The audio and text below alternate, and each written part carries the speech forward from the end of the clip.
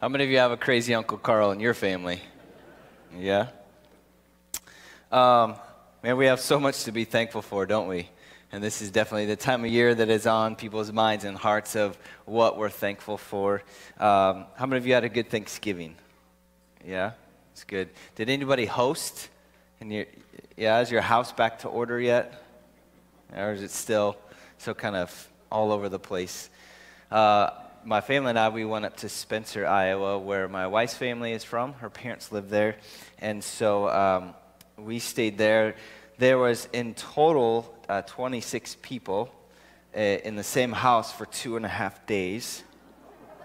And so it was nice to be home in our own bed last night, wasn't it? And our kids didn't have to sleep on the floor. But it was fun just to be there and be with family.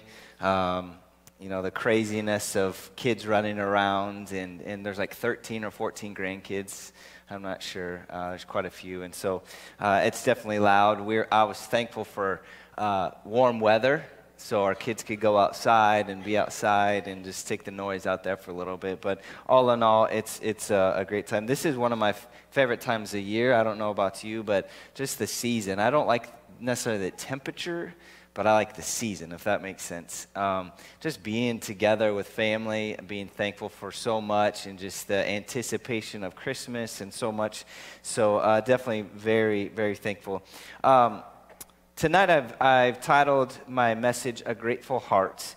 And what I present to you tonight is it's not a new story, a new concept or anything like that, but just pulled out a couple thoughts from one of the stories from the book of Luke. So if you have your Bibles, and hopefully you do, you can turn to Luke chapter 17, and we'll get there in just a moment. There's a story of an old man who suffered from Parkinson's disease. This disease makes writing difficult for him since he couldn't keep his hands still. So one day he asked a young man at the post office counter to write a postcard for him. The man said sure and wrote what the old man dictated to him. And he even signed this man's name to the postcard. And when finished, he asked this old man, "Is there anything else that I can do for you?" The old man looked at the card, he thought for a moment, and then he answered yes. At the end, could you just put P.S., please excuse the bad handwriting? We have so much to be thankful for, and unfortunately, ingratitude, being ungrateful, has become a way of life for many people. If you're out Black Friday shopping at all, you probably witnessed a few people that were just rushing to get everything that they had, that they needed, after just eating dinner and saying thanks to God for all the things that they had already had in their possession. But ingratitude is becoming a way of life for some. We find it very hard at times to say thank you. And when we do, even if we do say thank you, sometimes it's in passing, like, oh, hey, thanks for supper. Thank you for this. And sometimes, like, the heart behind it isn't there, if that makes sense. And so being grateful has almost become this forgotten virtue. We can be quick to receive, but sometimes slow to give thanks.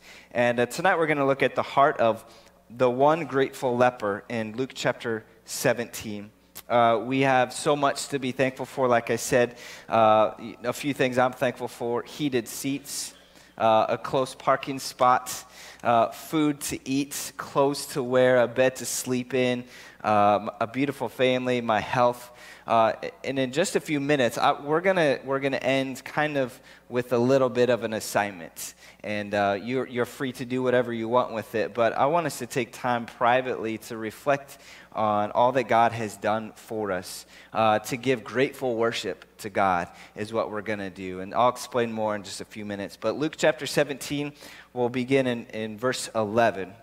Says this: Now on his way to Jerusalem, Jesus traveled along the border between Samaria and Galilee. As he was going into a village, 10 men who had leprosy met him.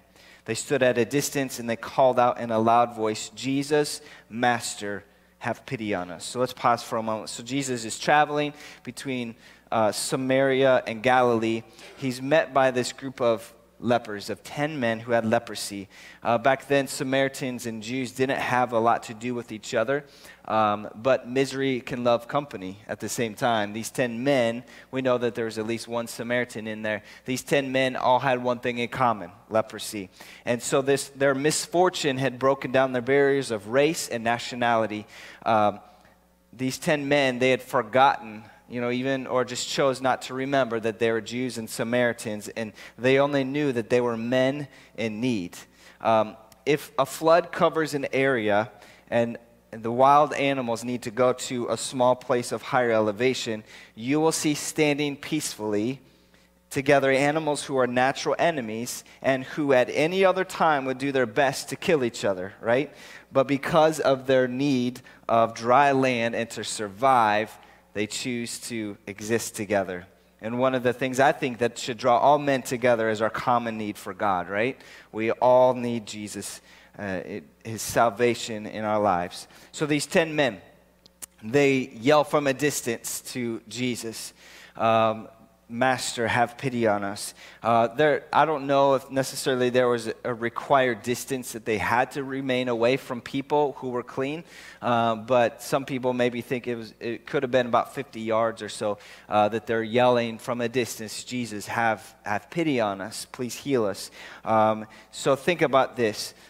These men had been isolated from most of the people. For some, it probably had been years since they had hugged anybody, or even been touched. This leprosy, obviously, was this skin disease that would eat at their flesh. These sores, these nasty sores would grow and be on their body, and it would affect their nerves, even to the point where they wouldn't even know if they were injured because their nerves began to be eaten away by this disease. So, maybe a finger has fallen off because it's been, taken away by this disease.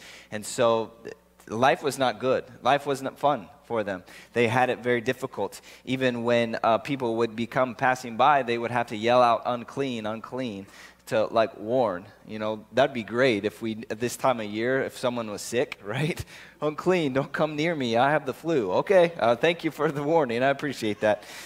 So they would have to yell out, and they yelled out Master, which in Luke chapter 5, Peter used the same word, which means, describes the chief commander. So these men, they knew that Jesus was totally in command of disease and sickness. And think about this, they trusted him. They had heard about him, and now they're calling out to him, and they trusted him to help them. So let's continue in verse 14. It says this, when he saw them, he said, go, show yourselves to the priest. And as they went, they were cleansed. One of them, when he saw he was healed, came back praising God in a loud voice. He threw himself at Jesus' feet, and he thanked him, and he was a Samaritan. Jesus asked, were not all 10 cleansed? Where are the other 9? Was no one found to return and give praise to God except this foreigner? Then he said, rise and go. Your faith has made you well. So Jesus commands these 10 men to go to the priests of that time. Now the priest was not the one who had the power to heal, but the priest was the one designated to proclaim them be clean. And so that was an Old Testament part of the law, a thing that they would do. They would go to the priest, and the priest would pronounce them clean. So think about this act of faith in going was huge for them because they hadn't been healed yet. So can you imagine Jesus? They yell out, Jesus, have pity on us. Basically, we want to be healed. And Jesus says, go and show yourself to the priest. Can you imagine looking at yourself and thinking, wait a minute, I'm not healed yet, But the Bible says that they went. And their faith is an amazing thing that stands out because they hadn't been healed yet. So can you imagine, as they went, the Bible says they were healed. So can you imagine you've been missing a finger or two, and maybe a part of your ear has fallen off, or part of your nose has been taken away by this disease, and you don't look like you normally are. And as you're walking, you and your friends, your body begins to come back together. That would be a really amazing sight, wouldn't it? All of a sudden, 8.5 fingers, you're back to 10. You know, you can count to 10 again. All these things are happening as they're going. So can you imagine the excitement? Imagine the pace that they're walking now. They begin to pick up their speed because they realize this is really happening. Jesus, what we've heard about Jesus is true, and now we are part of the healing that he has. If you had this infectious skin disease and you had been declared unclean, you had been required to live away from clean people, the first thing I think that you and I would have done is what? Go see our family, right? We would want to go see our family. Like, okay, Jesus says go to the priest. Let's get this done quick because I got to go see my family. And nobody would have faulted the other 9. We don't fault the other 9. They all had the faith to be healed. That's the thing. These 10 men had the faith to be healed.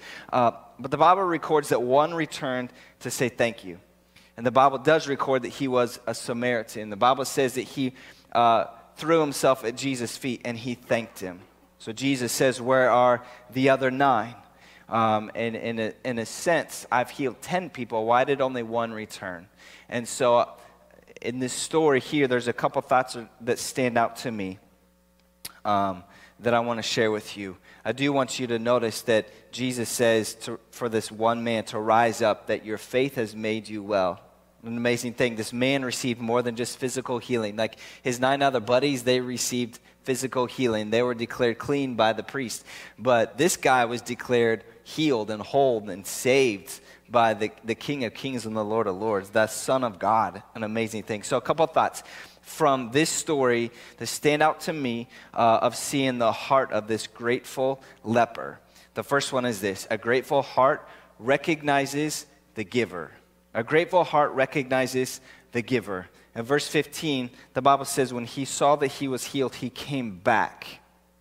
On Christmas morning, it's such a fun morning. I love waking up and coming out to my living room, and my kids have been way longer than I have, right? How many of you parents had that happen? Your kids were, not sleeping at night, and so I love coming out, and they're just giddy with excitement of opening up the presents, or you see that at your grandparents' house or whatever it may be, and there's excitement in the air. And as a parent, it is a huge blessing to hear my kids say a genuine thank you. How many of you ever parents would say that? Like, it's a blessing for your child to come up and recognize, like, you gave me this, thank you. Like, not just running down the hallway, thanks, Mom and Dad, this is awesome, but they come up and hug you, and you know it's from your heart. That to us as a parent, it is amazing, isn't it? When your child recognizes that you are the source of their blessing and their gift. So a grateful heart recognizes the giver. Pastor Chuck Swindoll, he tells a story of a visit to a veterans hospital. He says, the day I arrived to visit, I saw this touching scene. This man had a young son, and during his confinement in the hospital, this man had made a little wooden truck for his boy. Since the boy was not allowed to go into the ward and visit his father, an orderly had brought the gift down to the child, who was waiting in front of the hospital with his mother. The father was looking out of this 5th floor window, watching his son unwrap the gift. The little boy opens up the package, and his eyes get huge and wide. And when he saw what this gift was of the wonderful little truck, he hugged it to his chest. And meanwhile, this father is walking back and forth. He's waving his arms. He's beginning to try to get his son's attention. This little boy puts the truck down, and he reaches up and he hugs the orderly and thanks him for the truck. And all the while, this frustrated father is going through these dramatic gestures of trying to say, listen, it's me, son. I made the truck for you. I gave that to you. Look up here. And Chuck Swindoll says, I could almost read his lips. Finally, the mother and the orderly turned the boy's attention up to the 5th floor window. And it was then the boy cried, Dad, oh, thank you. I miss you, Daddy. Come home. Thank you so much for my truck. And the father stood in the window with tears pouring down his cheeks. How much like that child are we? How often do we pour out our gratitude to our Heavenly Father, our waiting Father who has blessed us so much? And if I could answer for myself, I would say probably not as much as I should. God gave His only Son, and often we don't take the time to really say thank you.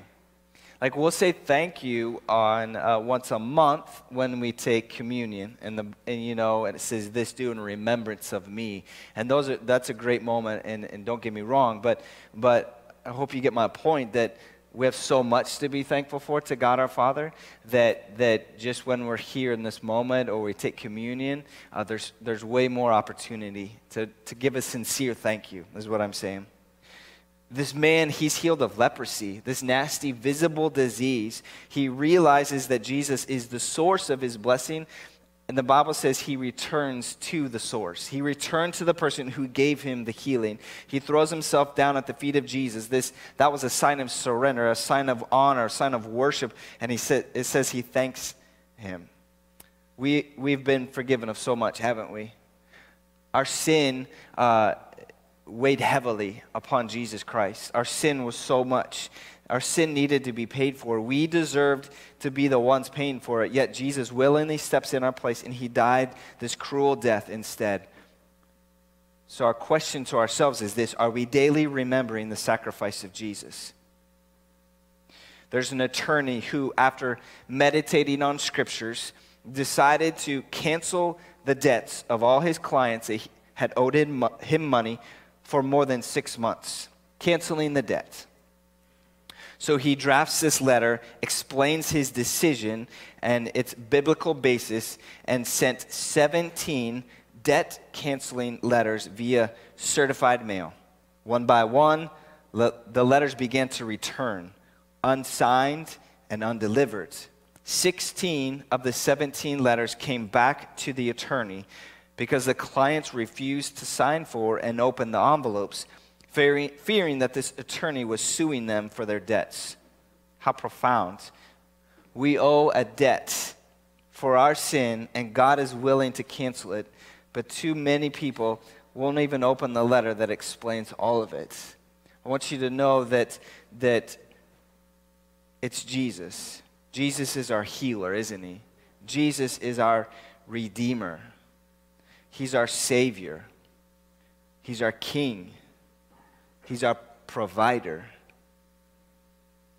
Think of all the other things that could describe Jesus. And that's what we have to be grateful for. The second thing is this: a grateful heart pauses to give true thanks. Verse 15 again, it says he came back praising God in this loud voice. This man decided to take time before he ran to his family to pause and really give a true thanks to the person who healed him of this nasty disease.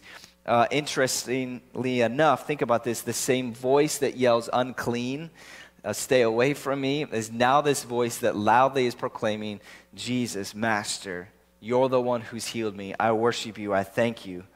Obviously, he had so much to share with his family, and he had a lot of other things to do, a lot of busy work to do, and it wasn't bad, but he paused and he came back and said thank you. We live busy lives, don't we? How many of you would say, my life can be a little hectic at times? We can be very busy.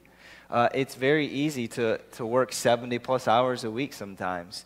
Wake up early in the morning, go to bed late at night, grinding out the work day, spending time with your family, all this kind of stuff.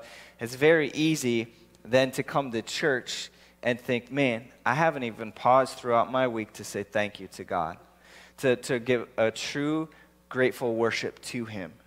And I want to encourage you guys, a busy life doesn't necessarily mean it's a sinful thing, but when it comes between you and your relationship with God, then I would encourage you to evaluate things.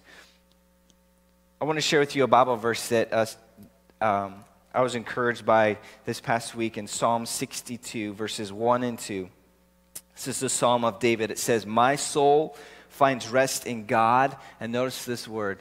My NIV says, my soul finds rest in God alone. Nothing else. I find my rest in God alone. My salvation comes from him.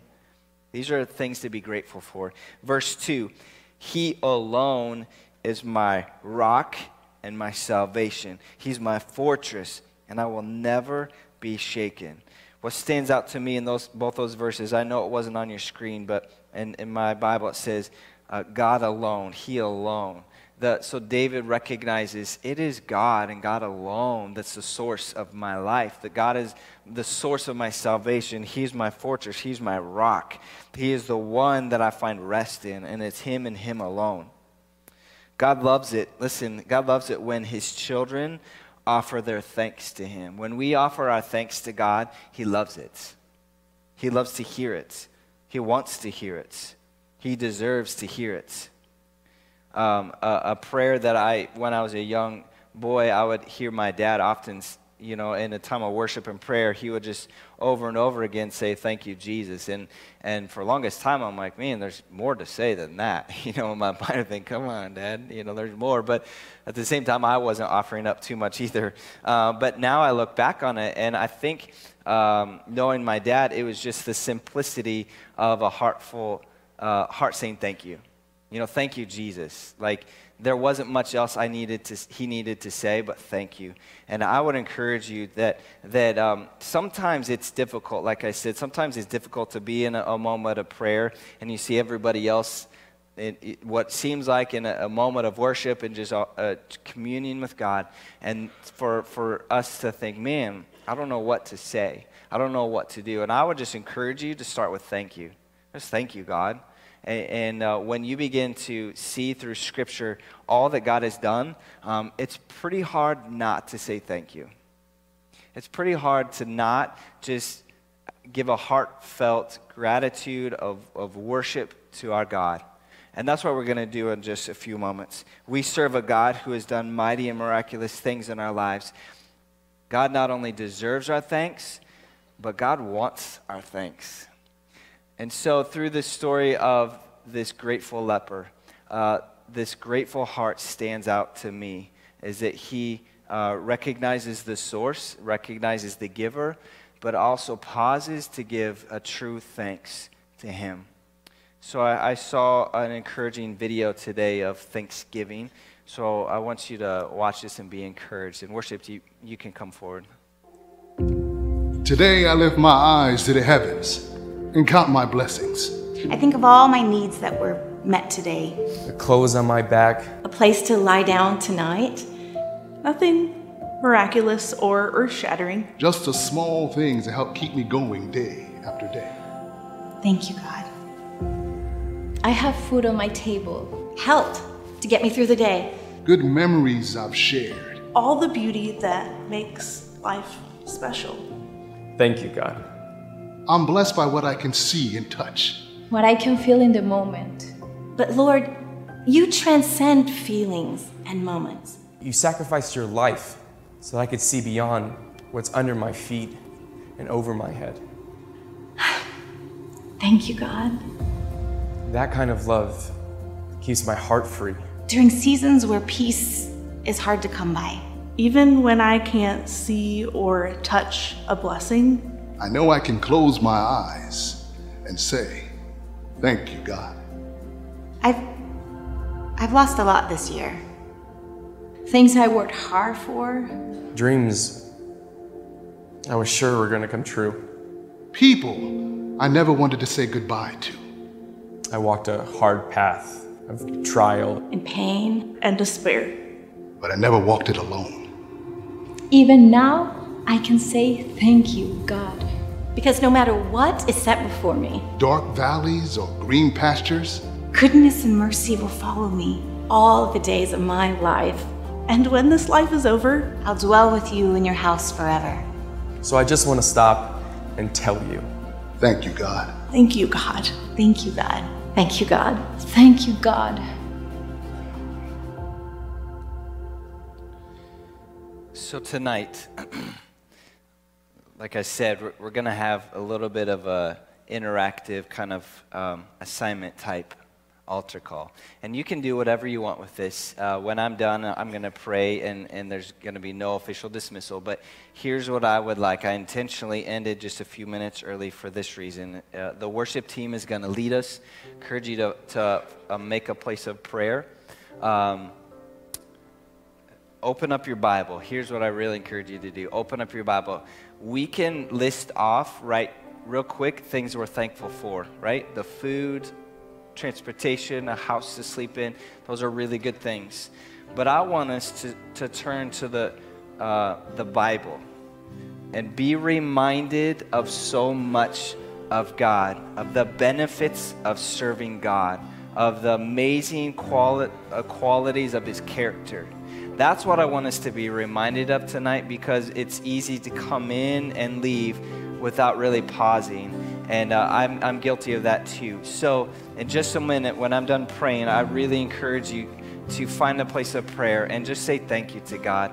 I really encourage you, open up your Bible, take out a pen and a piece of paper, and as you read through, maybe it's Psalm 9 or 62 or 100 or 103 or a different Psalms, whatever it may be, write down a specific thing that you're grateful to. God's faithfulness, his mercy, his goodness.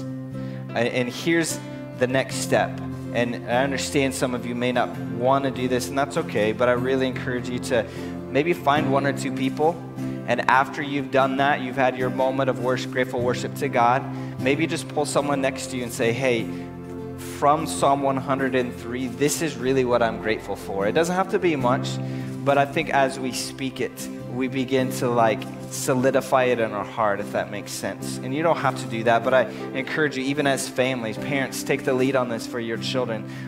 Lead them by example and show them what it is that you're grateful for. So here's what I want to do. I'm going to read Psalm 103, and it'll be up on the screen.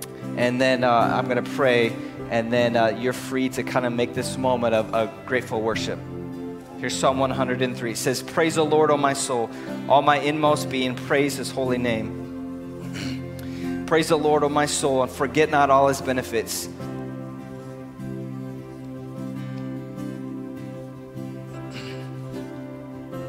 Who forgives all your sins. And he heals all your diseases. Who redeems your life from the pit and crowns you with love and compassion. He satisfies your desires with good things so that your youth is renewed like the eagles. The Lord works righteousness and justice for all the oppressed. He made known his ways to Moses, his deeds to the people of Israel. The Lord is compassionate and he's gracious and he's slow to anger and he's abounding in love. He will not always accuse, nor will he harbor his anger forever. He does not treat us as our sins deserve or repay us according to our iniquities. For as high as the heavens are above the earth, so great is his love for those who fear him. As far as the east is from the west, so far has he removed our transgressions from us. As a father has compassion on his children, so the Lord has compassion on those who fear him. For he knows how we are formed. He remembers that we are dust. As for man, his days are like grass. He flourishes like a flower of the field. The wind blows over it, and it is gone, and its place remembers it no more. But from everlasting to everlasting, the Lord's love is with those who fear him, and his righteousness with their children's children, and with those who keep his covenant and remember to obey his precepts. The Lord has established his throne in heaven, and his kingdom rules over all. Would you stand with me as we pray? Father God, tonight we give a heartfelt thank you. The tangible things that you've blessed us with, we are grateful for.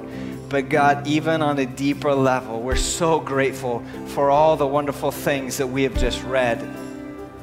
God, I pray that this does not become old, that we do not become familiar with the story of salvation, that we do not become used to all the things, but God, we would really, truly say thank you. So tonight we pause in the busyness of this season and we say thank you.